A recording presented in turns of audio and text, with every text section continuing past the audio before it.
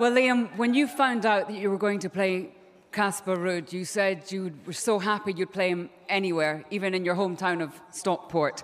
It didn't come to that. But you have beaten him here on centre court in front of this incredible crowd. Yeah. Sum up the emotions.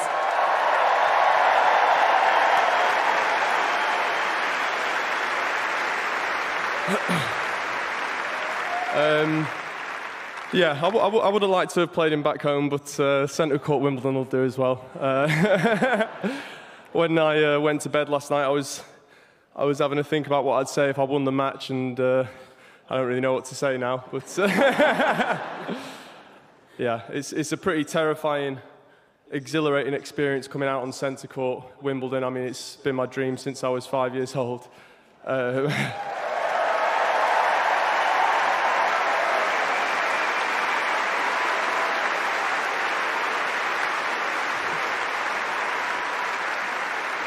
You say it's a nerve-wracking, exhilarating experience. You looked so cool and calm out there. I'm not sure what the heart rate was doing. Yeah. I'm not sure what your family's heart rate was doing either, but I think it was pretty high on both counts. Yeah. Well, I said to my mum this morning, she didn't like watching. I said, look, I've already won 80 grand this week, so you can chill out a bit.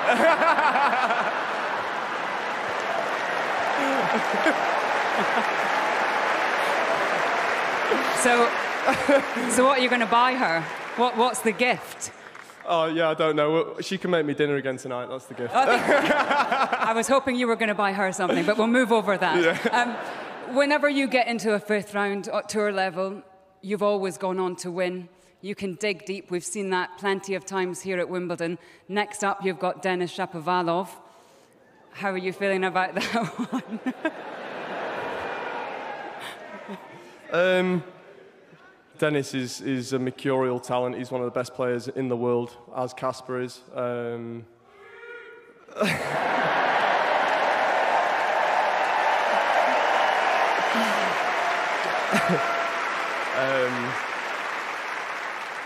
He's won Junior Wimbledon here. I think he's made the quarterfinals. He's an amazing player.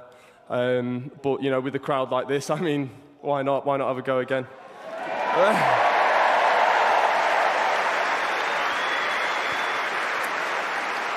Well, we could stand here and have a lovely conversation and entertain the crowd all day. There are a couple of other big matches to come on, so I'll just say congratulations, Liam. It was a wonderful performance. Thank you very much.